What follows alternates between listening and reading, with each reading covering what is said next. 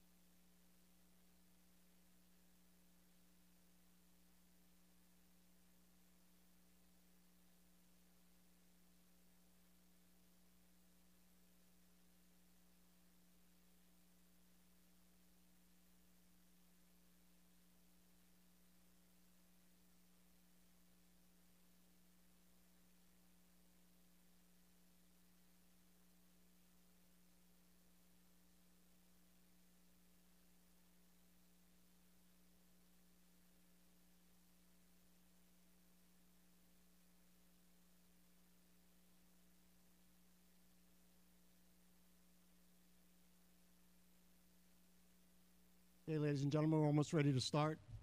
A reminder, please, we have our two microphone people, Taylor and Michael. Ready for your questions. Please wait till they get to you to ask a question. Please identify yourself and your media affiliation. And we're ready to go.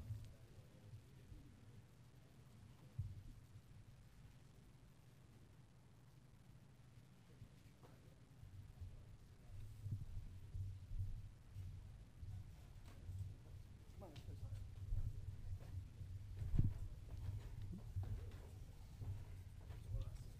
We are joined by Florida State student athletes. On the outside, far left, Terrence Mann. In the middle, Trent Forrest. And closest to me, Fiondu Cavangeli. Florida State advanced yesterday with a 76-69 win over Vermont, and they will play Murray State in tomorrow's first game at 6:10. Questions for the student athletes? Middle on the left, Neil. Neil Ostrout with the Journal-Inquirer. For Terrence and Trent, I guess, talk about facing John Morant. Have you watched him at all? Did you get a chance to watch yesterday? And what kind of challenge does that represent? We'll start with Terrence and then move on to Trent. He's a good player. We're just going to have to try and contain him as best we can. He's a good passer also. He likes to find his teammates. So we just try to get in the way of that, stick to our principles, and things should fall in place. Yeah, kind of what Terrence said. Just try to disrupt them as much as you can. I mean, it's kind of hard to stop a player who likes to pass and get the ball to his teammates because you never know kind of when he's going to attack or when he's going to pass. So I would say just try to disrupt his rhythm would probably be the biggest thing for us. Just a reminder, the Florida State locker room is open at the moment. Another question for the student athletes? Dr. Neal.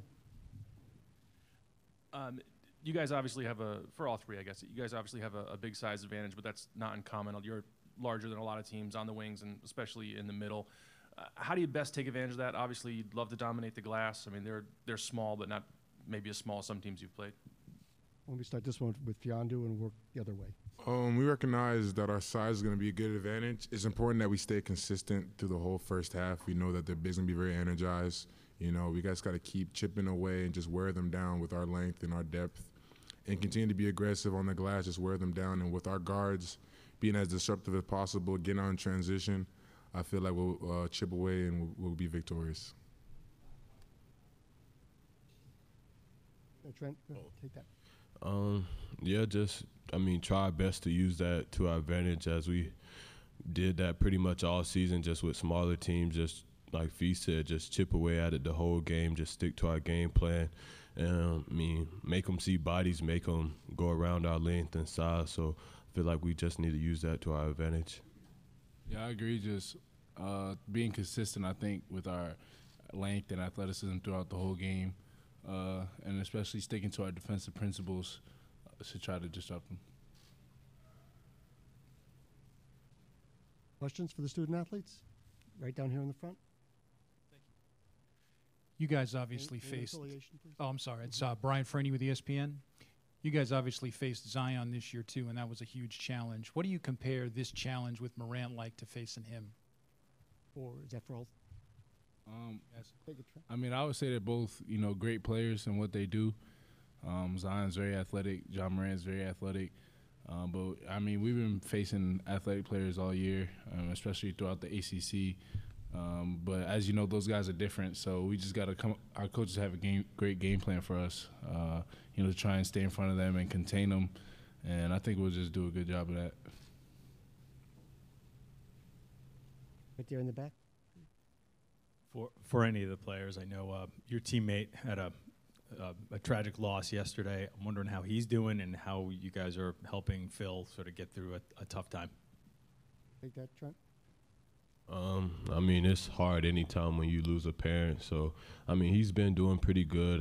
We've all been there for him since it happened. And, we're just helping him get through it, giving him his space, his time that he needs, and just be there for him when he needs it. Any other thoughts, guys? Or sums it up. More questions for the student athletes? Yes, go ahead. Right. Throw one more at you on Ja because he's been, obviously such a big story. I'm sure you watch tape. Can you sort of appreciate his game yesterday? I mean, in other words, you sort of watch, sit back and say, yeah, this is kind of fun. Like he had an interesting, or is it too much like, man, we got to deal with this guy? So can you sort of step back from a fan's almost point of view and appreciate his game for, said the sort of spectacular plays that he makes? Terrence? Yeah, he had a triple-double, and that doesn't happen often in college basketball. So, you could appreciate the triple-double that he had. But also facing him next also is in your head, trying to figure out, how you're going to cut that down and not let him have the type of game that he had yesterday.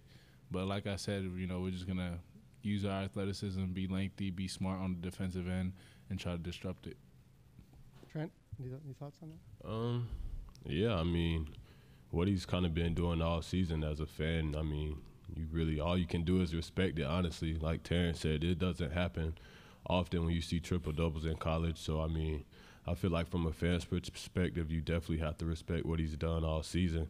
And just going into tomorrow, we just have to be locked in, and it's going to be tough stopping him because he's such a good player. Any other questions for the student athletes? Right down here in the middle. Ed Marlowe, Paducah-Sun. I'm just curious, obviously a lot of questions about Ja, but what do you guys think you guys bring to the table in a game like this, knowing that the Sweet 16 is right in front of you?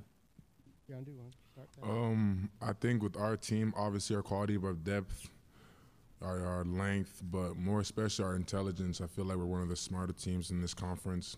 I feel like that goes underrated, and I feel like our decision-making and our game plan preparation is very excellent. Our coaching staff does a great job. Players do a great job adjustment, especially in the Vermont game. It was tied, and we were able to regroup and see what we could have made mistakes in and what we could improve on, and the way we adjusted that second half. I just give credit to our mindset and our intelligence. So I feel like with this team, our overall mental preparation and our game intelligence, our basketball IQ is something that we bring to the table. Brent, you want to take that too? What was the question? What do we bring to the table? Oh, yeah. Definitely our athleticism, our length, our size. So I would say that definitely. And another thing going along kind of with the IQ is our experience. I mean, I feel like from top to bottom, we have a lot of guys that's been here. We understand what's at stake. We understand how to win these tough games. Yesterday it seemed like they had a pretty good crowd. So just being able to kind of manage the crowd, manage the emotions of the game, just for a whole 40 minutes, that experience, I feel like is going to be an advantage for us as well. Any other questions for student athletes? No? All set? Okay. Thank you very much, gentlemen. Thank you. They'll be back in the locker room. Thanks, good luck. Coach Hamilton will be here at 1:55.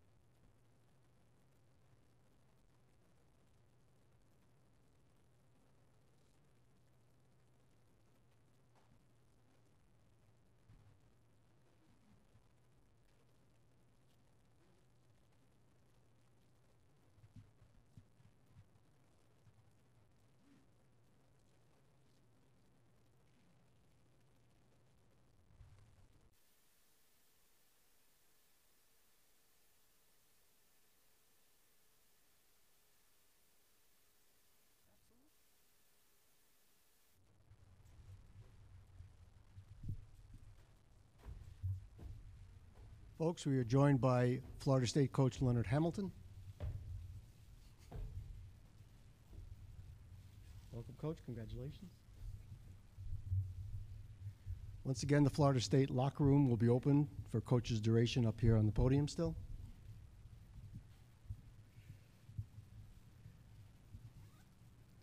If you have a question, please raise your hand and wait till the microphone gets to you. Questions for Coach Hamilton? We'll start right there in the back. Coach, over here, Mark Tracy from the New York Times. In watching tape on Murray State and in particular on Ja, what do you notice different even than if you have a chance to see any of them play last year, and do you notice big differences in the team and in Ja? What I noticed is that he's one of the most exceptional players that I've had a chance to watch play. He's kind of a throwback to guys who have the ability to score points, but also has the passion and the excitement about creating opportunities for his teammates. Guys like Nate Archibald, who can lead the NBA in scoring and also lead them in assists at the same time. A guy like Magic Johnson, who got so much joy for making the game easy for his teammates. Even a player like Muggsy Bogues, a guy who not only is capable of going out and scoring points, but he has that uncanny way of making the game easy for his opponents. And my opinion is that you have to be careful because he's not winning the games by himself. He surrounds himself with good players who feed off of who he is and what he is by as a player. And I'm excited just for him and for their team, because I enjoy watching guys play with such an unselfish spirit, and they actually get excited about it. And you can just see the gleam and the joy in his eye. It motivates him. Like some guys, they play harder and with more intensity when they make shots.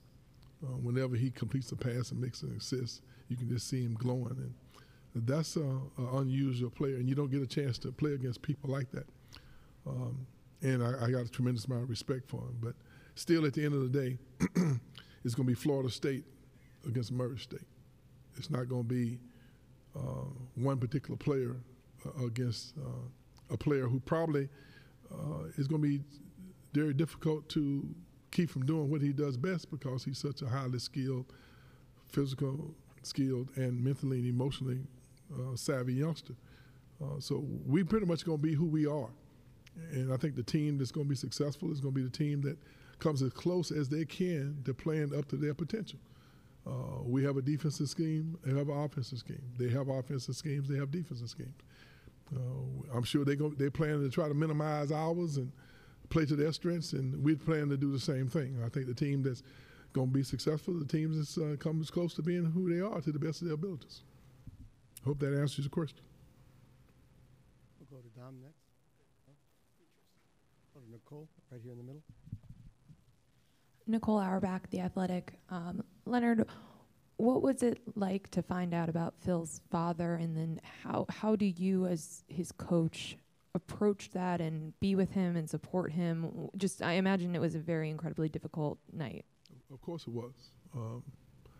Mike Kofer, Phil's father, was one of the most competitive human beings that has ever played in the NFL. A tremendous amount of character, loved and respected by everybody, not only the guys who have played with him, teammates, but anybody who's ever been around him after his playing career was over. He is a guy who had to endure a unbelievably challenging, debilitating disease that mentally, emotionally is draining within itself, but physically the toll that it took on his body is beyond anything that you probably could explain. And he never complained.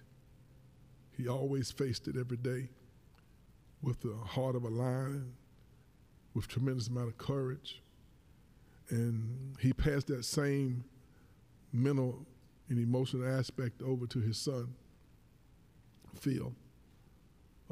He always challenged Phil, and he always encouraged him to play with the heart of a lion and without making any excuses for anything at all. And Phil's attitude has been as good as anyone that I've ever coached in my whole coaching career. He's always positive. He's always energetic. He's a fun guy to be around, a great teammate. He's a guy that uplifted other guys on the team when they were down. He's had to deal with a lot of injuries himself during his coaching career. Yeah, it was very difficult for him and for his teammates, and we spent a lot of time last night dealing with it in our own way. Our heart goes out to the Kofa family. They have been unbelievable Seminoles. We'll be there for Phil in every way possible. We have a culture of our basketball team, I think, that's healthy, and we're going to do everything we can to minimize the effect. But you don't ever really know how challenging going through that experience would be on the individual.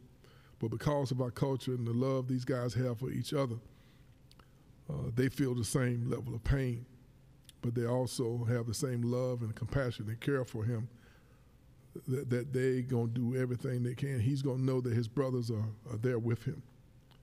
And prior to the news that he got yesterday, we'd already dedicated the season and our play to his father. That meant a lot to Phil. So it's challenging. It's never easy, but we're prepared to, and I think we've started doing everything we possibly could to let him know that he has his basketball family is with him, and we can't do anything but pray for him and his family that they can endure this tragedy the best they can. Ralph, in the back. Ralph Russo, AP. Leonard, just one quick follow-up. Phil's status, is he going to try to play? Is he going to remain with the team? Do you know, is that clarified at this point? Well, he's going to remain with the team. We've had several conversations with his family, and they want him to remain with the team, and he wants to remain with his team. And then we'll make whatever adjustments we have to from there. But he'll be with us during the game tomorrow, and then we'll make the decisions that are necessary as we move forward. Other questions for Coach Hamilton? Right down here in the middle. Then we'll go over to Coach Ed Marlowe from the Paducah Sun. I know it's been a little while, but your ties to UT Martin and to Austin Peay as an assistant, some people might not know Murray State, but you on the other hand might have a little bit of experience from way back when. Any relation to that at all? And does this bring up fond memories from your yonder years?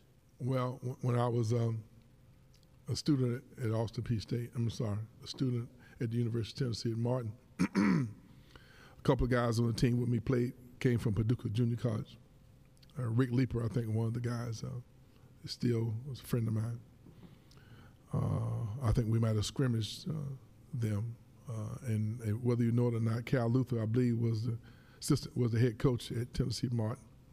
But as we're moving on to Austin Peay, back in those days, we had some tremendous battles. If you go back and read the newspapers, you can see that with the team that Coach Luther had there and the team we had at Austin Peay, they were always packed houses, and they were very, very exciting games. And if I remember correctly, Murray State probably had been the team to beat in the conference until we got to Austin Peay, and we had some tremendous exciting games against them. The 3 years I was at Austin Peay.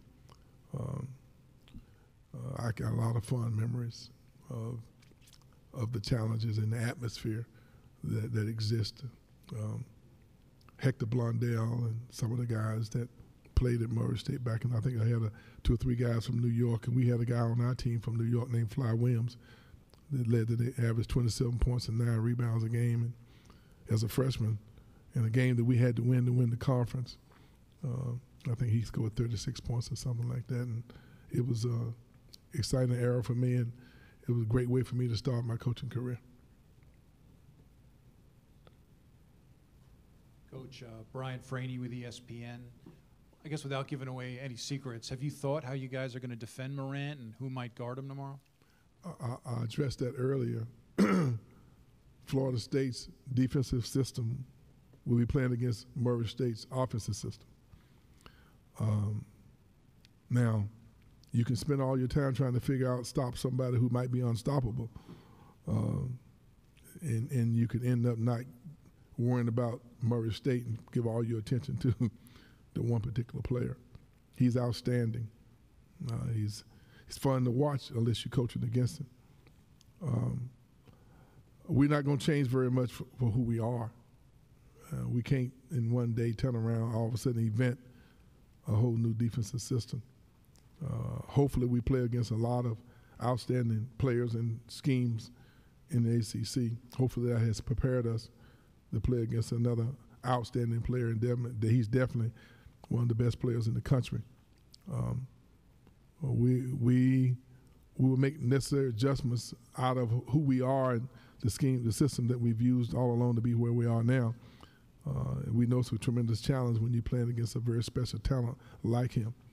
But we can't lose sight of the fact, though, it's Florida State against Murray State, not necessarily 1 or 2 guys against a great player like Morant is. Other questions for Coach Hamilton? Yes, right in the back. Coach, this is related to Morant, but not necessarily about him. It seems like nowadays with the one and dones, we almost expect these guys to sort of like be stars immediately. Like so many great players like a Zion come in, and we're already thinking like, oh, that's going to be a #1 pick. Do we maybe underrate how much development there is in college basketball and how much guys can improve? That there's a lot of room between the guys who are like sort of ready-made stars and guys who can become stars? Well, I think what we have done in the sport of basketball, we've created a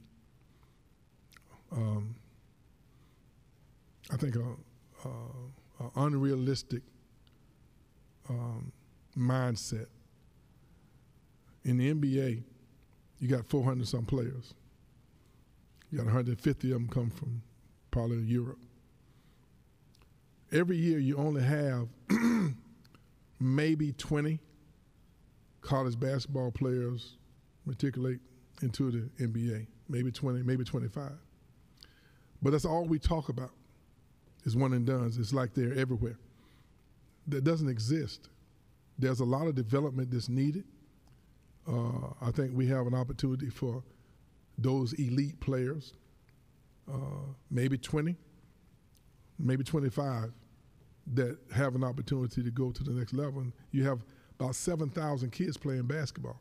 And all we talk about is one and done. And this cliche that we put that we have created a mindset that that's available for any and everybody. I think it's good that this kid's been in school for a couple of years. He's had a chance to hone his skills, and obviously he's prepared. But that's not easy. And you talk about him, you talk about Zion, and probably 2 or 3 other players on Duke's team that we had to play against. And I think that having an opportunity for youngsters to be able to realize their dream and move on. But I think the one and done phrase is overused because it's just not that many. But we act like that they're growing on trees and dropping off like apples. That's not the case. These guys are elite guys, and they come along few and far between. And then a lot of them that are drafted in the first round, even though they're one and dones, they're in the D League by January. So this is something I think you guys need to be careful about. This is not as easy. But he's one of those special elite guys that is obvious that he has that it factor that you can't really put your finger on that makes him special. And but I do think that even as talented as he is, having the opportunity for a couple years to develop, and I think when he moves to the next level, he's still going to have a lot to learn, a lot to grow. Those guys who are able to move in and be major contributors as first year players are not as prominent as sometimes I think we make it out to make it believe that this is what's going on in the basketball world. Any other questions? Anybody else? Any other questions for Coach Hamilton? Thank you very much. Thank you, Coach. Good luck tomorrow. I have to get a Florida State hat.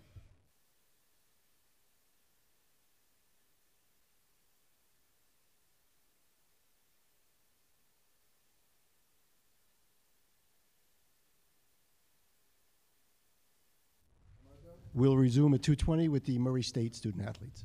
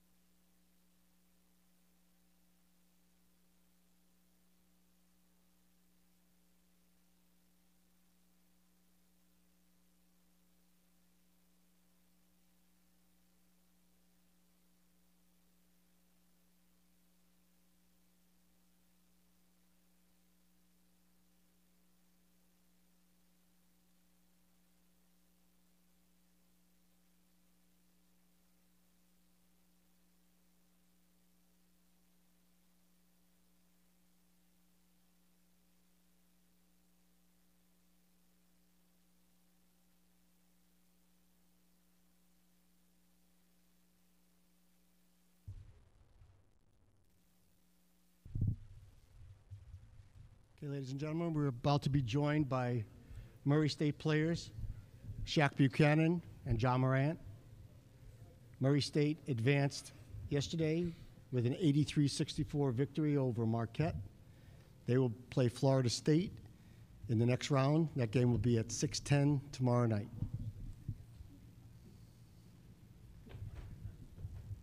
Once again, please, no flash photography and no videos. Hi, gentlemen. Good to see you. The Murray State locker room is now open for the next 40 minutes or so, the duration of the players and Coach McMahon's podium visit. We'll start with questions for the student athletes.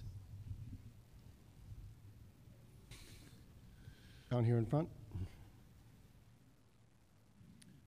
Neil Ostrout, Journal Enquirer. For both guys, what kind of challenges does it bring playing such a big team? Obviously, they start 7'4", 6'9", and their best player might be 6'10" off the bench. Have you seen teams that big, and what kind of challenges are that? Shaq, why don't you take that first, then we'll move to John. It's gonna be tough. It'll be tough. We haven't matched up with a team with that type of size all year. We done seen some bigs though played against athletic teams. So we practice on things like that, but I don't think it's gonna bother us. We ready for the challenge. Yeah. They're a very long and athletic team. Like he said, we haven't seen a team like that before since I think Alabama. But we're just gonna go into the game the same way we've been going into every game. Just try to play our game and just do what we do. Questions? Adam?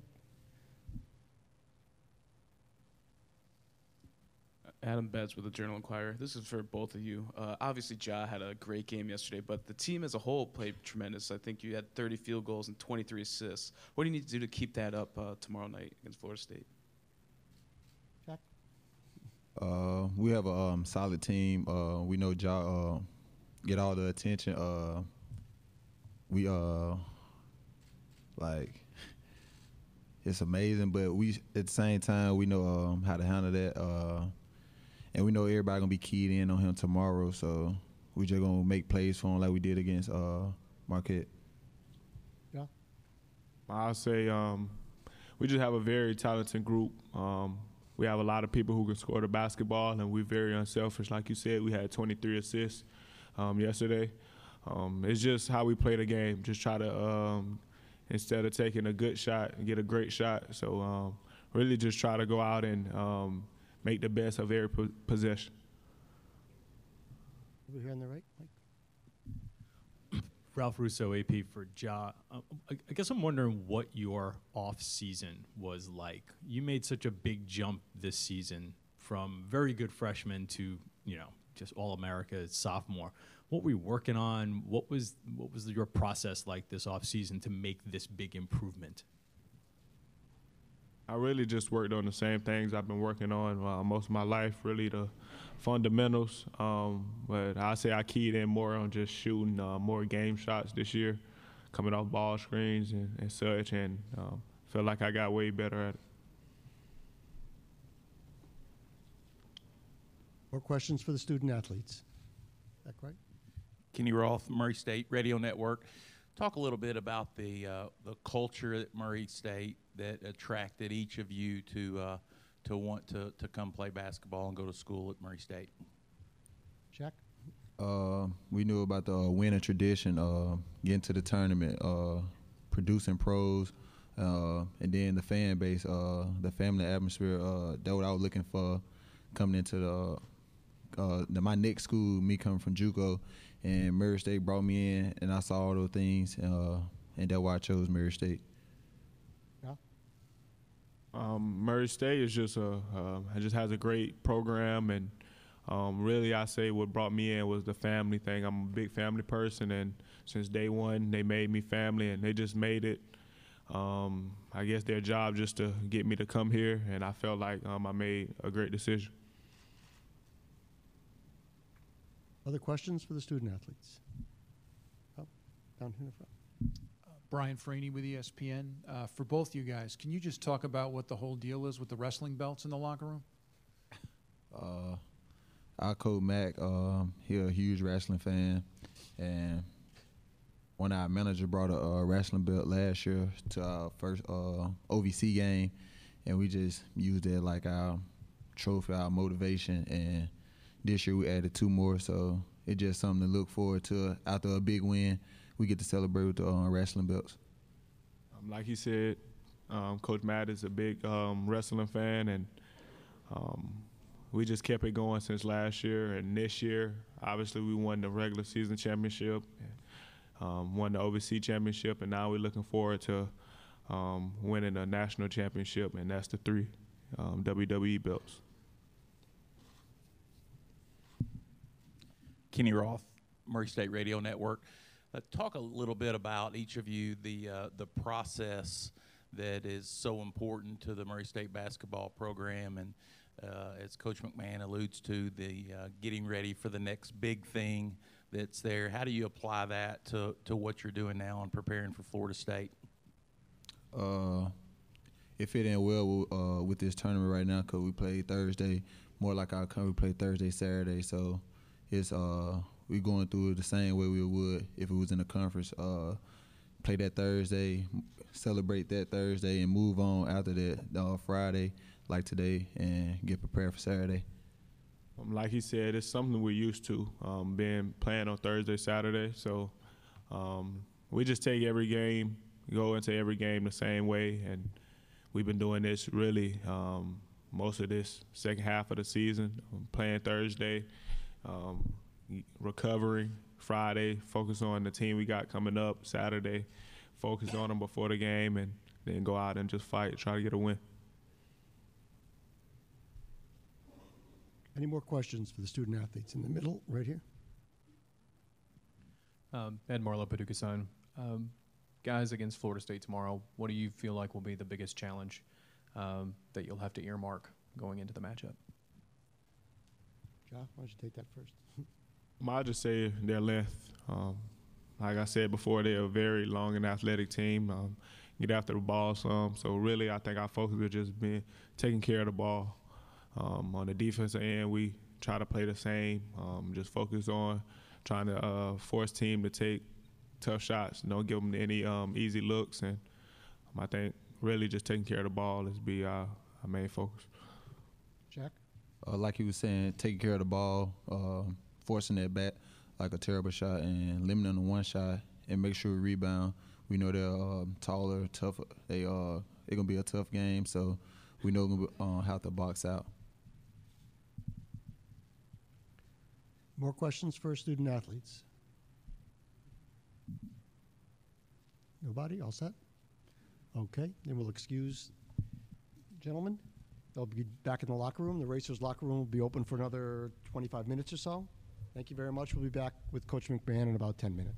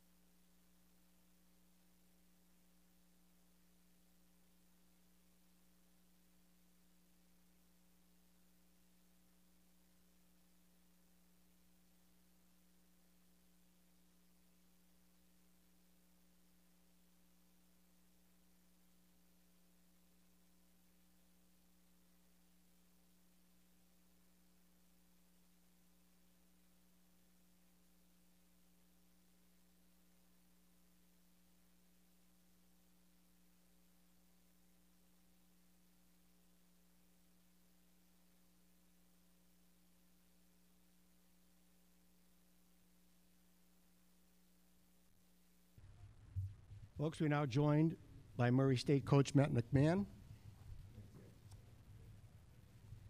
He'll be with us till about 3 o'clock. The Racers locker room is still open for those who want to go there.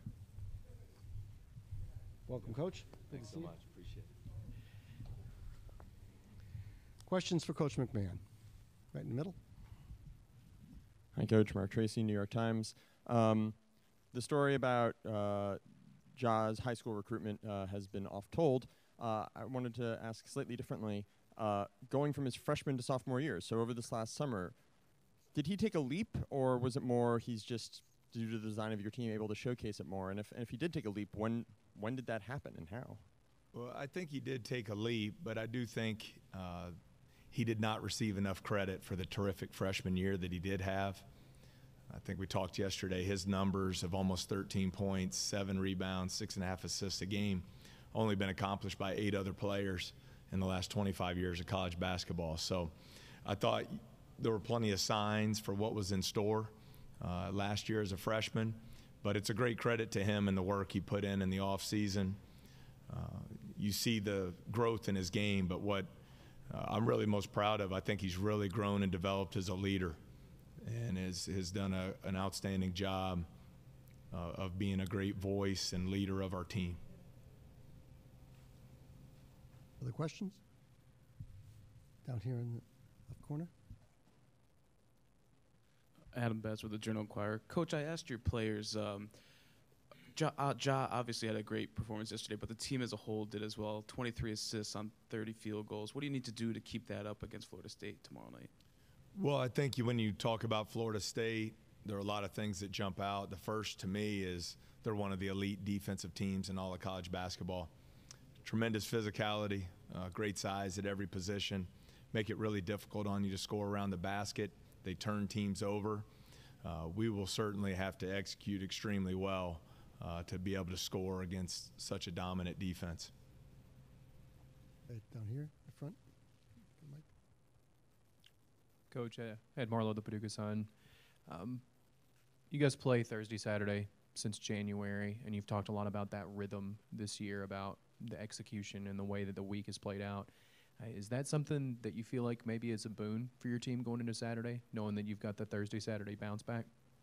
I don't think so. I mean, we've been able to stay in this routine going on 11 weeks now and have kept things pretty similar.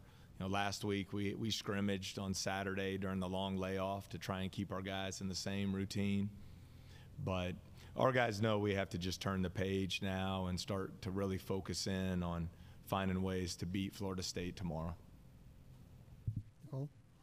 Nicole Auerbach, The Athletic. Matt, I'm wondering if you can just kind of reflect on your coaching trajectory a little bit and just what it meant to get this opportunity at Murray State, a place you knew the culture and the program and the basketball excellence, and kind of how you go about sustaining that. Well, I'm always forever grateful to Alan Ward, our former director of athletics, and Dr. Davies, our former president, who believed in me and gave me an opportunity. And as we built the program, we had to basically start over with our roster and the culture in the locker room. And it was not easy, and they were right there, extremely supportive, and really helped me along the way to get to this point. And then I think for us, what was really critical was this signing class when we were able to add Ja Morant, Tevin Brown, Shaq Buchanan, and then that spring, Anthony Smith. You're talking about 4 just relentless competitors, very unselfish players who are all about winning. And I think their 2-year record really reflects that. 54-10 now. 42 of those wins are by double figures. They've really made it a dominant 2-year run for our program. Nicole? Well, can you just reflect on, so you were in Ruston for like 2 weeks and then you get the call, like what that period of time is like? Well, it was an interesting story. I'll try and go through it as quick as I can, but my college coach, Buzz Peterson, was named the head coach at the University of Tennessee. This was back 2001. I went with him to be a graduate assistant. My roommate was Eric Conkle, who is now the head coach at Louisiana Tech. So we got to be very good friends over the years. He's a rising star in the business, and we always talked about if one of us got an opportunity to be a head coach, the other one joining as an assistant. And so I got the opportunity to do that. Went to Ruston. I was there 2 weeks. And luckily for me, my family, we never moved. We never packed up a single box. We didn't buy a car. We didn't buy a house. And then out of the blue, Coach Prohm got the job at Iowa State, and I was fortunate to get the opportunity to come back and interview for the job at Murray. Yeah, go ahead, Nicole. So some of the players were talking about how high energy you are and how you're kind of bouncing off the walls even at 8 a.m. Is this like, are you a coffee person? Is this like natural energy? Where does this come from? No, there's a drink that we do enjoy. I mean, it's all legal, but I'm not a coffee person. But no, I think I love what I do. I mean, we're coaching college basketball. We get to make an impact on young people's lives, hopefully help them be in a position when they leave Murray State to have great success, not only as basketball players, but as men, as fathers, husbands. And those things are very important to me. So I say it all the time. I wear shorts and T-shirts to work every day. I really have it made. So just very passionate and fortunate to get to do what we do. Right over here. Kevin Bogard, OVC ball. You go back in that locker room right now. Everyone seems very relaxed. How is it to have guys that can go from being loose and relaxed to knowing when it's time to focus? And it seems like that's something that these guys have been good at all year. I think it's really important, and these guys have been able to strike that balance. I think that's one of our biggest strengths. Excuse me, is the chemistry of our team. I think we have guys who get along really well. They're all in, bought into what we're trying to do. They love playing together. They love winning together. And I talk to them about it all the time. It should be fun. I think sometimes that gets lost in the business side of college athletics. I want them to have the absolute time of their lives playing. They've put in the work. We give them basically Christmas Day off, and they work the other 364 days out of the year. So you only get so many game days. They need to go out and enjoy it and just play and have the time of their lives. Right here in front. Coach Ed Marler from the Sun. You talked a little bit about it a few minutes ago, but how do you beat Florida State, and how do you guys execute your game plan tomorrow to perhaps come away with a win? Well, there's a long list of things that will have to get marked off if we want to have an opportunity to win tomorrow. I touched on their elite defense, so our ability to execute at the offensive end will be critical. Obviously, you see they have great size at every position. They're relentless to the offensive glass. Can we compete with them on the boards, I think will be important. How we're able to guard them will be critical. I mean, it's, this time of year, you're not going to play any bad teams. So we'll have to play very, very well to have an opportunity to win tomorrow. Kenny Roth, Murray State Radio Network. Coach, talk a little bit about Ja Morant being the latest of the Murray State point guards to have success, but the string of guards that have come through recently, and why that culture has cultivated the players at Murray State that can go on and have success after college. Well, I think during my 8 years, I've been very fortunate to recruit. We've been able to recruit some great point guards. I mean, it starts there. And then I really believe in our player development program, helping guys get better on and off the court. But it started for me getting to be an assistant and coach Isaiah Cannon, Cameron Payne, two terrific players, both NBA draft picks who have over a combined 10 years in the NBA of experience. And then Jonathan Stark, who was such an elite player for us our 2 years, is having great success in the G League as part of the Timberwolves organization. I think it says a lot about him. Jonathan averaged 22 points and almost 6 assists a game as a junior at the point guard position. And after Ja's first day on campus, going into his senior year, he came in and said to Coach Nichols, hey, Ja's going to start for us from day one. And so we went to the 2-point guard attack that year, and it worked out really well for us with the championship and NCAA tournament appearance. And now Ja's the latest, and I think we have a couple more great ones on the way. So I think for me, when I talk with our coaching staff, it's about recruiting, scouting, and then the player development program. How much time are you going to invest in our players, in the gym, off the court, building those relationships? I think those are what help players build that trust and keep getting better while they're at Murray State. Other questions? Right down here in front. Mike? Coach, Ed from the Sun.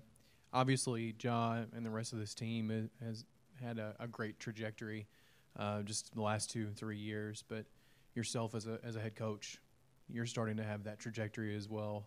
How do you keep yourself grounded in the moment here in Hartford and perhaps keep it going as the head coach at Murray State? I don't worry about trajectories and all that stuff. I just trying to help build the Murray State program as strong as we can, make sure we're investing a lot of time and energy and care in our players, help them get better. I always try and keep things in perspective.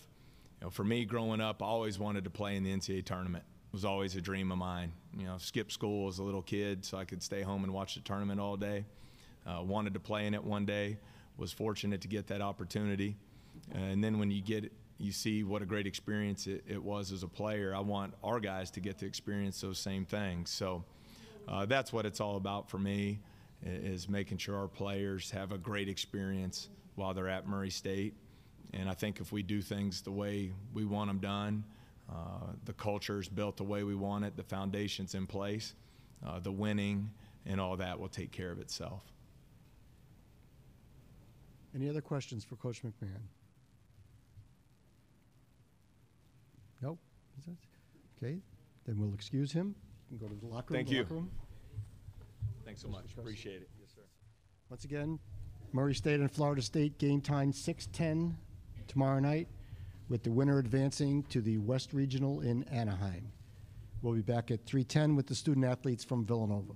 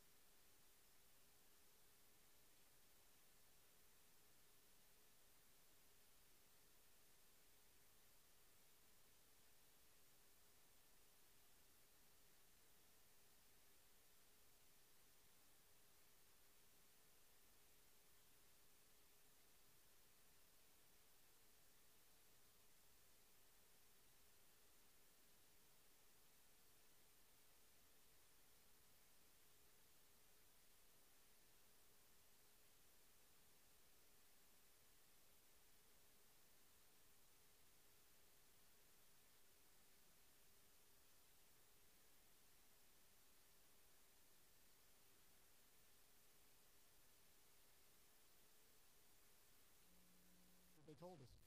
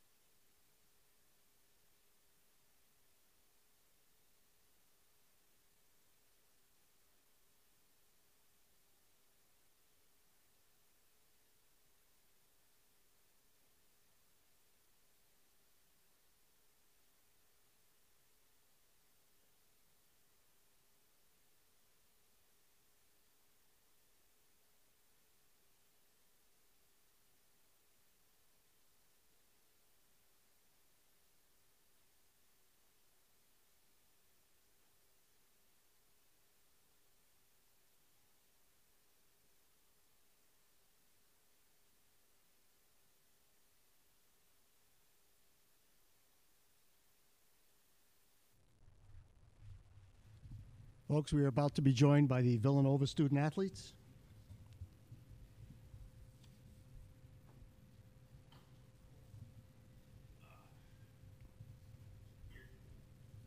They will be available up here till about 3:30, and then we'll be joined by Coach Jay Wright.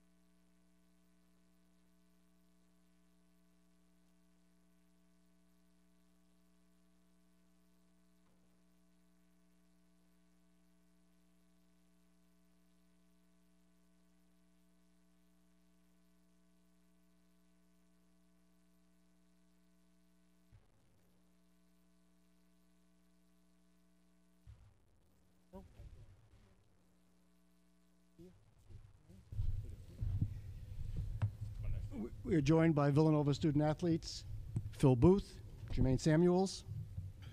Villanova advanced yesterday with a 61-57 win over St. Mary's. They will play Purdue tomorrow night in tomorrow night's second game of the doubleheader starting approximately 8:40.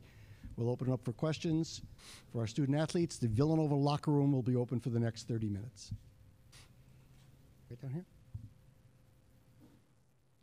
Rebecca Schneider with the Purdue Exponent. You guys are going up against Matt Harms, who's 7'3". How often do you guys play guys who are over 7 feet, and what kind of mismatch does that present for you guys? We'll start with Phil. Why don't you take that first? We played a lot of guys like that, kind of. I mean, last game we played against Hunter from St. Mary's, about 6'10", 6'11". In the championship game we played against in Seton Hall, Romero Gills, about 7'2". We played a lot of guys over 7 feet. Michigan early in the year, 7'1". So we're still as a team learning how to deal with guys with that much height. You know, Harms brings a lot of skill too as well. A very fundamentally sound big man, so he'll present some challenges. Jermaine, want to take that? Going off of Booth said, he's a really, really big guy, and we'll discuss as a team how to deal with that and execute on the defensive end. Questions over here? Adam Betts with the Journal-Enquirer. My question is for Jermaine. You had a lot of big buckets down the stretch yesterday. What do you need to do to start off the game hot and continue that momentum tomorrow night? I would just say, just staying confident, staying ready. My teammates and my coaches are always going to, find ways to put me in positions to score and make plays. And as long as I look to score, be aggressive, the rest should take care of itself. Yeah, Greg Mengelt, CNHI Sports Indiana. Phil, what is it that you've seen from Purdue that would concern you, especially on the defensive end? They do a lot of great things offensively. So many shooters. I mean, of course, Edwards averaging over 20 a game. He can really take over a game. They have, between Klein and Eifert, great shooters. And then inside, they have Harms. And they have a guy like number 20, I can't remember his name, 20. Eastern, who can do it all, who handles the ball, finishes, does a lot of good things for him, passes the ball very well. So they have a lot of different guys that can beat you. Right down here in the middle. Thanks. Bob Ford, Philadelphia Inquirer. Phil, you mentioned Carson Edwards. He's such a high-volume shooter and high-volume scorer, and you've seen a lot of those guys. And without giving away your game plan, which I don't expect you to do, I mean, how do you guys like to contend with a guy who has that possibility of like going off and changing a game all by himself. Those type of guys are very dangerous. Between Marcus Howard this season, Miles Powell, and now Carson Edwards, those guys can really take over a game and dominate, go for 30 or 40 if you let them get in the rhythm. So just try and make everything difficult on them, no easy shots. But he's the type of guy who can get going no matter what the defense is giving him. Other questions for the student athletes? Anybody? No other questions for the student athletes? Okay, then we will excuse them and let them go back to the locker room if you want one-on-one. Thank you, guys. Thank you. Good luck tomorrow. We'll be back with Coach Wright in about 15 minutes.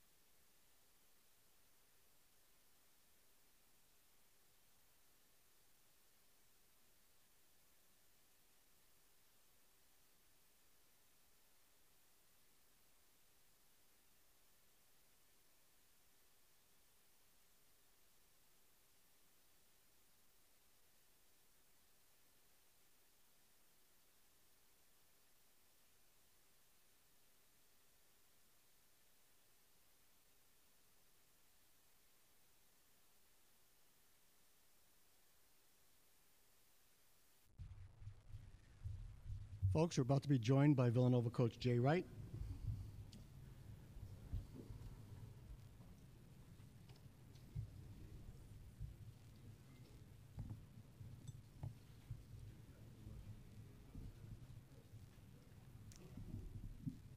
He will be available for the next 20 minutes or so. Villanova's locker room remains open until Coach Wright leaves the podium.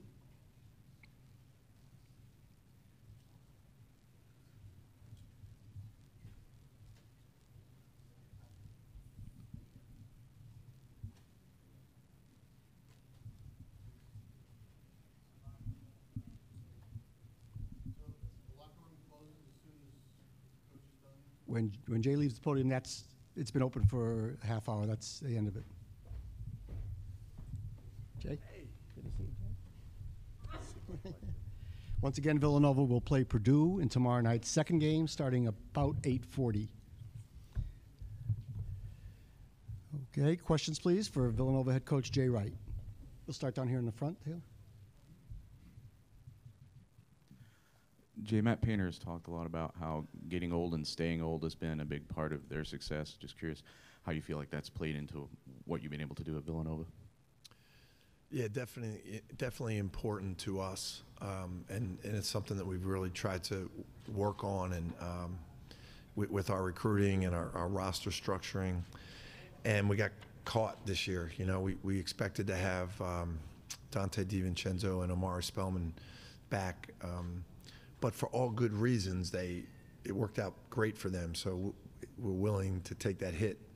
And it probably will affect us more even next year than it will this year, because we won't have any seniors next year.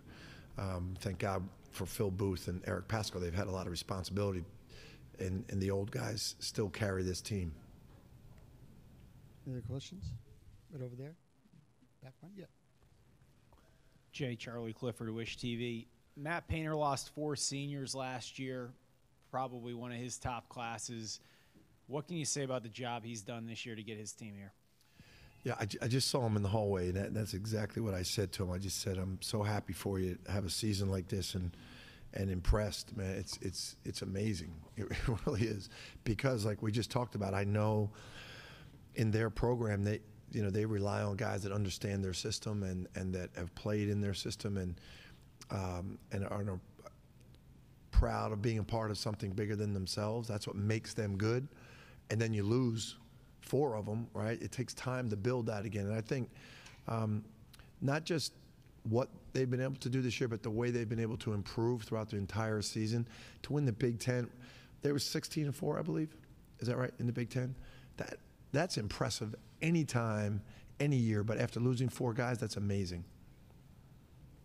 Adam? We'll go to you.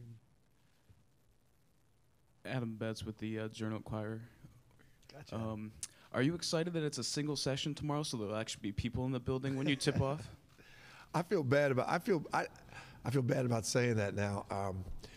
No, everybody in the building's been awesome. The building's been great. We have great locker rooms. Everyone treats us great. Everything's set up. I just meant it was just shocking to the players that have not been in an NCAA tournament when you tell them how special it is. You know, I know it was because of TV and the NCAA, but I didn't mean to say anything bad about the people at the building. It's not their fault. The building's been great. We've been treated extremely well. So I am happy to have a crowd there. We're right here. Bailey Chambers from the Purdue Exponent. Jay, just your thoughts on what Matt Painter's been able to build over his 15 years at Purdue, the sustained run of success. You know, that you can look around college basketball. It's the hardest thing to do. It's the hardest thing to do in anything is sustained excellence, right? You can get hot for a while, and then how do you handle success, right? Or you can be down for a while, and how do you handle failure? Well, he's handled everything, right? And every year you know that team is going to be well coached, disciplined. They're going to execute, and they're going to compete for championships every year. It's really impressive. That's and greatness is sustained excellence, right? And that's what he's done. And I'm sure Coach Kitty's really proud. It's pretty cool. I was watching film, and just to see him sitting in the stands at one of their games is, I think that's a big part of it. I think Matt respects Purdue's history, respects Coach Katie, and that's what makes him so good. You know, it's not about him. It's about the tradition of Purdue basketball, and to be as successful as he is and as good a coach as he is, and not make it about him is, I think, probably what's unique about him and Purdue. Guys, can we hold it down over there? Trying to work here. Jay, Carson Edwards, guy who has such an incredibly high volume of takes and makes, and the kind of guy that scares you a little bit, because if he goes off, it doesn't matter in some ways what else you're doing. Right. I don't want you to give me your game plan. I asked Booth for it. He wouldn't give it to me either. But, I mean, a guy that quick, it's hard to deny. Is it then just switch and help and just make sure he doesn't have a lot of room to maneuver? How do you look at a guy like him? Or, you know, you had Marcus Howard this year and all those guys. But similar to those guys, Powell and Howard, where you're not going to stop them. And part of the game is not getting frustrated if he comes down in transition and pulls up literally from 30 feet and makes a shot. That can't break you mentally, you know. And the thing about Purdue, more than any team we've played, is the other guys are really good too. You know, Klein could put up the numbers that Edwards did if Edwards wasn't on the team. And I think, again, that's what makes them a great team, that it doesn't bother any of them. And it's obvious the way they play together. Harms, you know, they can go inside if they just choose. They got choices, you know. Efert shoots the hell out of it, right? And then, you know, you look at Eastern, you know, that kid can do a lot. Like, he can post up, he can drive the ball, he can score, he can guard anybody. So we can't just try to hold Edwards. He could score 25 and maybe you could win because he's just so good. But what makes them so difficult is his explosiveness and then the ability of the guys around him. Pete?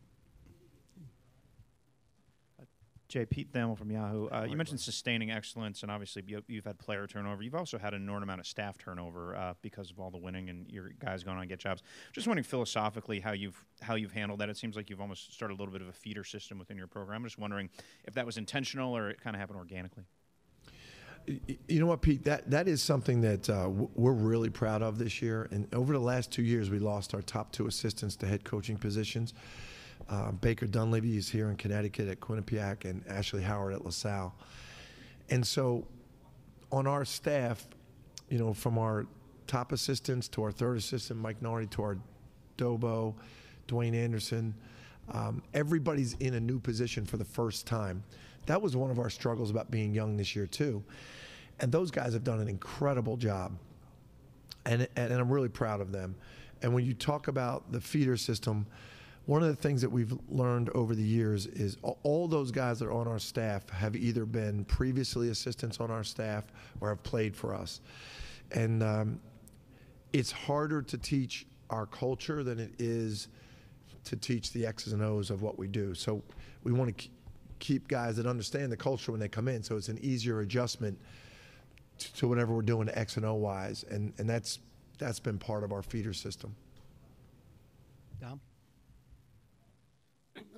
Don Memori from the Hartford Courant. Jay, I don't know if you had a chance maybe to sneak a peek at Murray State yesterday, or if you've seen them in person in the past, but I was just wondering, as a basketball guy, your take on John and you know what you like about him, what's unique about him. I haven't seen a lot, but the thing that I have, so we could take this with a grain of salt, but I love when guys that are that talented, that could play to get outrageous numbers in terms of scoring, always makes the right play and always plays to win. That's what's really impressive to me. Now, I haven't seen a lot, but when you have that much talent and you know you can really get a shot off anytime you want and you could score as much as you want, but you still make the right pass and make the right play to your teammates and you still defend and rebound, That's always hard to do, but in today's players' mindset is really rare, and it's really impressive. Joe, in the middle. Joe Giuliano, Philadelphia Inquirer. Jay, offensive rebounding last night was a bit of a problem, and it seems to have been non-existent. All right, well, non-existent. I'll use your word. But it's been hot and cold, and I just wondered, what do you guys have to reinforce, especially tomorrow night, because Purdue they average over 12 offensive rebounds a game. Yeah, there's two sides of that, Joe. As you know, number one is keeping them off the glass. Even their guards offensive rebound really well, which is rare. So that's what's interesting about the NCAA tournament. When you go against different styles and you really only have a day to prepare, and that team that you're preparing for is they're not just a different style, they're really successful at it, or they wouldn't be here. How we can quickly get our guards to rebound against their guards is going to be important. And then for us to just do a better job of stealing an extra possession of two. We got a couple at the end of the game that were in last night, but we only got a couple. But they were crucial. We just have to, we watched film today, and we just got to commit to it and maybe do a better job. But they're a great rebounding team. Right there. Greg Mengelt, CNHI Sports Indiana. You talked a little bit about Purdue's offense. What do they do defensively that concerns you? Very, very disciplined in terms of using their size. They've got great size to keep you in front of them, right?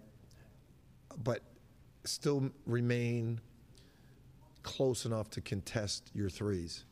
Some teams can back off and keep you in front of them, but they can't guard the three.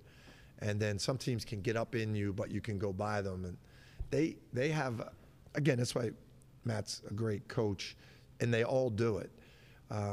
They just give you just enough space that you can't go by them, but they can still get up and contest you, and then they keep you in front of them. So, to Joe's question, offensive rebounding is difficult when you don't go by anybody, and they're always keeping you between them and the basket. They do a great job of that.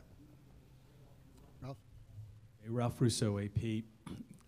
A question related to Ja. Kid comes in, is a little off the radar, and takes big steps each year. So many of the superstars, like a Zion, in the one-and-done era, seem to be sort of ready-made superstars. What does it say? Do we underrate sort of the development that happens in college basketball? In other words, like, guys can actually take some time to develop into stars? Yeah. We do, and I get it. I get that. Everybody likes to see the phenom and the new guy that just came on the scene, and he's going to be a great NBA player, and it's a no-brainer, right? I get that, and you have to celebrate that. It's pretty cool. I actually feel bad. I've never seen Zion in person, and I feel bad. I want to see it. It'd be nice in a game because that means we advanced, but I think true college basketball fans really desire knowing more about the guys that develop, and I wish we would do more of that. And I wish somehow we could figure out in college basketball. I do not want to take away anything from those guys that are the stars because they make the game. They make people come to the game and watch it on TV. But the true college basketball fans, I wish there's a way in college basketball we could really celebrate those guys. There's some awards, like the best senior in the country that stayed for 4 years, but I don't feel it gets the publicity, maybe of the one and done guy that's a great player too. And those guys are really valuable to our game, and those guys are valuable in the NBA too. So it's something that maybe we can all work on together. Any other questions for Coach Wright? Nobody? Good. Okay, then we'll excuse it. Thank you, guys. Congratulations again, and we'll see you tomorrow night.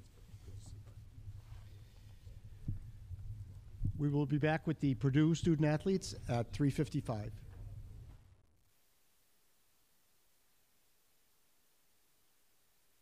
locker room is open now for 5 more minutes, and then Purdue's locker room is open at 3:55.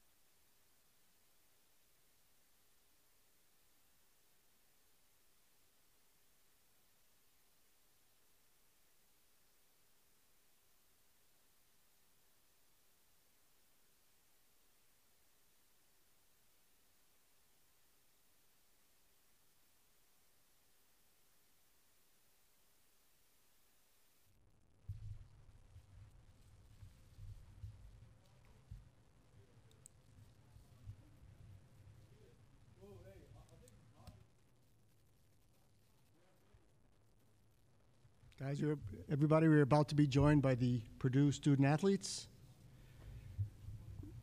Ryan Klein and Carson Edwards. Purdue advanced last night with a 61-48 win over Old Dominion. They will play Villanova. Thank you. They will play Villanova tomorrow night at about 8:40. Welcome to the Purdue student athletes. The Purdue locker room is now open for the next 40 minutes. Questions for our student athletes on the podium?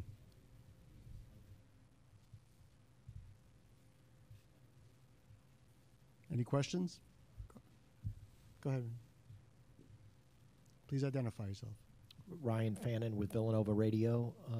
For both of you guys, if you could just talk a little bit about this stretch of early on in the year, through 11 games, you were 6-5, and now I believe you won 18 of your last 22. What's been the biggest difference from that first part of the season until these last couple months from both your perspectives?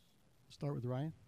I feel like when we were 6-5, we had a couple games that were really close, and we couldn't quite close them out. But that 18 out of 22 stretch, we kind of just figured it out. Yeah, I'd say the same thing. Just kind of buying in to what Coach Painter was telling us, and just kind of, I guess I'd like to say, focusing in on the defensive end. I felt like it was the small things and the details that we weren't really executing with. So we were able to put that together, and we was able to string along some wins.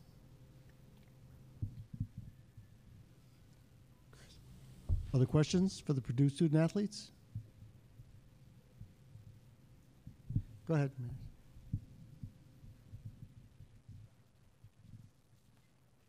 If you guys can just talk a little bit about last night, sort of a unique situation with Eastern and him supposedly, I guess, slipping in the warm-up line, and just sort of how you guys got word of that, and then one of your elite defenders is not playing the entire first half, and then he plays in the second half. Just sort of talk about how, as a group, you guys handled that news and sort of how that played out. If you could just explain a little bit about that dynamic of that story.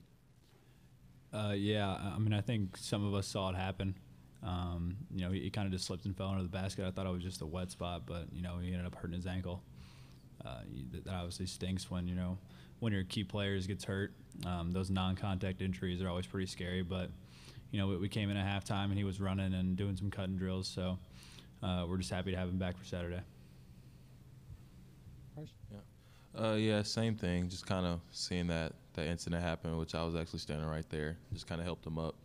And I thought it would be okay, but then once he kind of went to the sideline, I realized it was a little more serious. But then, Eric Hunter stepped up and just kind of play on the fly and just got to kind of make changes, just kind of go with what you have. Other questions? Yes, right here. Dylan Sin from the Fort Wayne Journal-Gazette. Last night you guys took 30 of your 53 shots were three-pointers.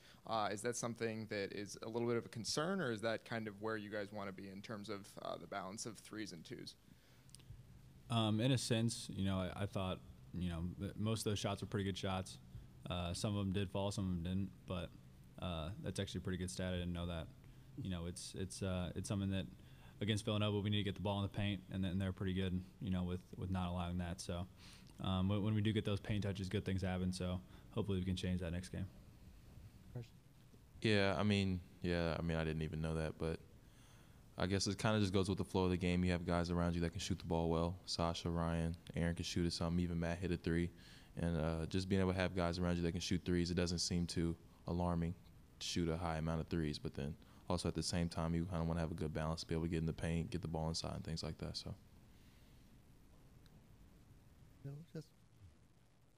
Rebecca Schneider with the Purdue Exponent.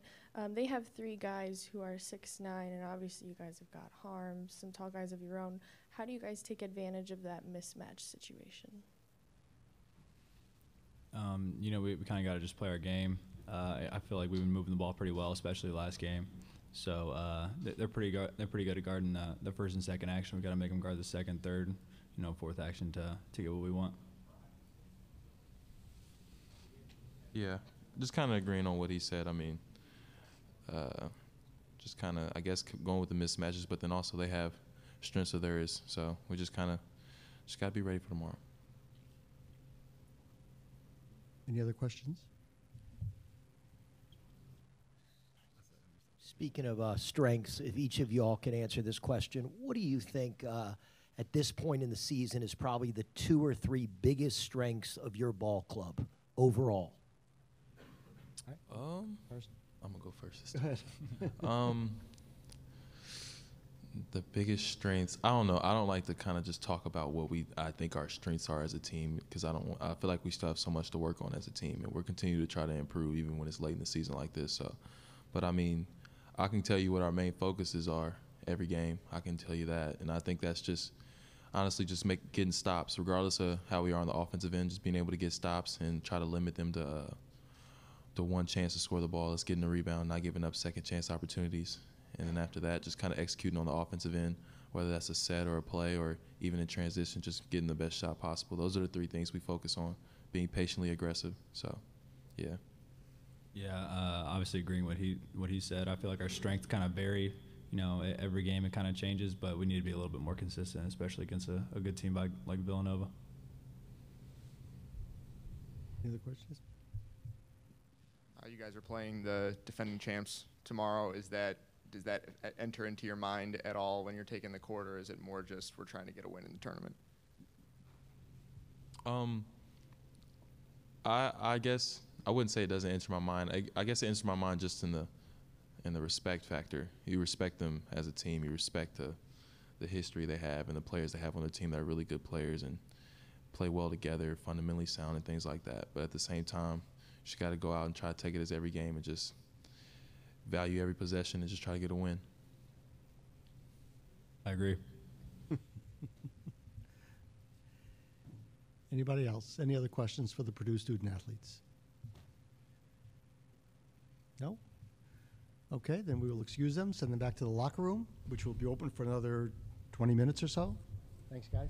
Good luck. Thank you. Coach Painter will be here about 4:15. Good luck, Ryan.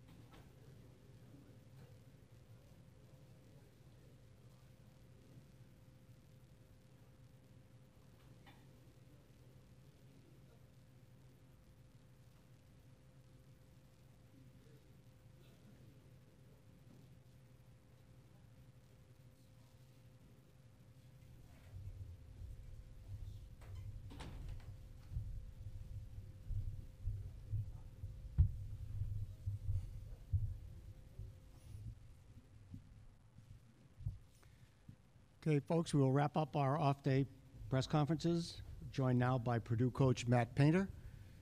We'll be up here until Thank you. 4:35. The Purdue locker room remains open until 4:35. Questions for Coach Painter? Right down here, front. Matt, just curious, anything similarities you see between either the program you have or the program you want to have and what you see in Villanova from a culture standpoint? Well, obviously, they've done a very good job of finding their guy and developing those guys. With the 4 guys that we faced a couple years ago that are now in the NBA, and Pascal and Booth were in the game that we played also. So you can see kind of the evolution of their program, from one year to the next, and then how it kind of continues. And they've had some guys leave early, but they've also had older guys. They've had a very good balance. And I think that's what you have to be able to do, is have that consistency in recruiting and not have those empty classes, especially in their case where guys will leave after they've developed in a short amount of time. That's so key, and that's how you keep winning. That's how you keep winning Big East championships. That's how you keep winning national championships and advancing, is by, not by having a couple good guys, is by having, a handful of really good players that buy into a system. So their discipline and their toughness, and then obviously their decision-making and their skill, it isn't just like a one-year deal or a one-player deal. It's it's a vision. It's a group of guys buying into it and sticking together and playing hard. Hey, Matt, Bob Ford from the Philadelphia Inquirer. How are you today? Doing good. Good. You guys got a lot of components to your team, but you've got such a volume shooter and scorer in Carson that I'm sure teams do a lot of different things to try to limit him, unless he can obviously get off and change a game for y'all. What have teams tried, and as you look at Jay as a man-to-man switching defense, how do you expect them to attack Carson? Well, I think they're going to make it difficult. They always try to, take guys away, whether they're switching ball screens or trapping ball screens or switching other action away from the basketball. They're going to get you out of rhythm. And the one thing with Villanova, no matter who you have on your team, they're still going to do the same things that they do. Like, they might change a little bit, but for the most part, they're going to be very physical. They're going to play very hard. They're going to make you beat them in a different way than you're used to. I think that's probably more important for our team to understand is when they take something away, you can't stand. You have to keep moving. You have to go to that second, third option, and you can't panic. I think once they get you kind of shooting into a crowd or shooting a little further out than you're used to, they have you where they definitely want you. You still got to be able to get the basketball in the paint. It's no different than what they're trying to do on the offensive end. Like, if you just let Villanova live in the paint, they're going to beat you. You have to do something, and you have to be steady enough on the defensive end, to keep them out of there. Matt, Bailey Chambers from the Purdue Exponent. Just your thoughts on what Jay Wright has been able to achieve at Villanova in his time there. Obviously, he couldn't get over the hump for a while, but 2 times in the last 3 years, he got it done. Yeah. So, well, I think people that don't win the national championship, I think they do get over the hump. It is pretty difficult. You can't just call one team a successful team and the rest of us are failures. I think there's a lot of great coaches out there that don't make the NCAA tournament some years. It's very difficult. It's very competitive. It's a hard thing to do. But no, he's obviously did a great job at his previous stop. And then obviously earned the right to get the opportunity at Villanova, and then has been here a long time. I think that's a hard thing to do, is stay someplace for a long time. You have to have consistency, you have to have discipline, and you have to continue to learn from your own mistakes. And I think just from reading articles about him, and 5, 6, 7 years ago, they might have got a more talented guy or maybe higher ranked guy, but it wasn't a Villanova guy. And now here they've done a much better job of, in the past 5 or 6 years, getting his type of guy and then, really fitting into their culture. And it's obviously led to a lot of wins and a lot of championships. Right here in the middle. Hi, Matt. John Fanta from Big East Digital. Just to extend further on that, how hard is that to do in this sport with the current culture of it, to get four-year players like Jalen Brunson, Josh Hart, those types of guys? Yeah, well, not all those guys were four-year players, even though they stay 3 years. I think you put them in that mold, but I think the hardest thing to do for him is knowing when they're going to leave. You know, if you have a one-and-done guy that's the #1 ranked player in the country and everybody knows he's going to leave, you prepare for that. And when it's obvious, the people you're recruiting understand that, and you don't have to argue that fact. But when you have guys that wait in the balance, and after their second year, they might be an end of the first round or second round guy or middle to the second round, they really don't know if they're going to go or not. And with that, most people that sign top 100 type players, you sign them in the fall before you get to that point. So that's a very tough balance to be able to do. You know, you always have to prepare that people are going to leave, and then when they don't leave, you know, these freshmen, they don't want to come in and sit. You know, they want to come in and they want to play right away, and they want that opportunity. I think he has a great situation because now he's, you know, won at such a high level and been very consistent. He can show the substance. He can show what coming and maybe playing a role for a year and then developing into one of his stars in year 2 and 3 has paid off for those guys that have been successful at Villanova and also been successful professionally. Here in the middle. Matt, can you provide an injury update on No-Gel and whether he's going to be a game-time decision or he's cleared? Yeah, I would think he'd be all right. We're going to go and practice a little bit here, not much, but I think he'll be okay. I think it was really good for him to get, you know, into the second half and be able to play a couple minutes for us. But everything looks like it'll be a go. Right here in front, Dom. Yeah, Dom Amori from the Hartford Courant. Coach, I was wondering if you got any chance to see Murray State yesterday, or how much you might have seen of John Morant, and just as a basketball guy, what your take is on him. Right. I've just watched him a little bit. I watched a little bit of the game yesterday, obviously not live, but he plays in a league that I used to coach in 20 years ago. So there's always been talented players in the Ohio Valley Conference. We played Belmont this year, and we're fortunate to beat them. And they're obviously a really good team, well coached. But I think the guy at Murray State, you know, Matt does a good job. It's hard sometimes when you get a guy of that magnitude, but it's also kind of easy when they're passers. You know, John Morant passes the basketball. You know, he keeps everybody happy. And when you have the guys that can score 30 points in a game, but also, you know, can get guys open shots, and they have a couple guys that can make shots, and they got a couple good interior guys, and you have that balance at that level, that's pretty special because you have a big point, but you have size and you have shooters, and now that's what high major teams look like. High major teams look like that kind of a balance because you're able to go out and get those guys. But I think John Morant's a pretty special player. When you can affect the game in different ways, you know, it's hard to get into a tournament and then really scheme for those guys. Because he can do it on your own. You overdo some things with you, and those guys are making threes. They're going to be a tough out. Other questions over here on the left? Adam Betts, Journal-Inquirer. Coach, how cool do you think this week has been for Aaron Wheeler, being a Connecticut kid? And then what are you expecting for him tomorrow? Well, he did some good things for us yesterday. He got a little bit in foul trouble. He had 4 fouls, but I should have played him more in our last game in the tournament. You know, he did some good things for us. They had a good front line, big front line in Minnesota, but he offset some things with his ability to stretch the defense, and that's really what we need from him. You know, we need him to stretch the defense and then get out in transition and make some plays. Last night he had a really good play in transition where he got fouled and scored the basket. So we feel like Aaron's going to be a really good player, and obviously last year he redshirted. This year, you know, he plays about 10 to 15 minutes a game, and then obviously keep working hard in his progression where he's going to play more for us in the future. But things work in mysterious ways, and so to be able to be from Connecticut and then come to a school in the state of Indiana and then play in your first NCAA tournament back in your home state, that's pretty cool. It's a little surreal. Any other questions for Coach Painter? Yes, right here in the middle. John Fanta, Big East Digital. Matt, what do you think about the versatility of Eric Paschal for Villanova? Oh, you know, he's a tough cover. I just got done watching him versus us 3 years ago. He had like 14 points in 8 minutes.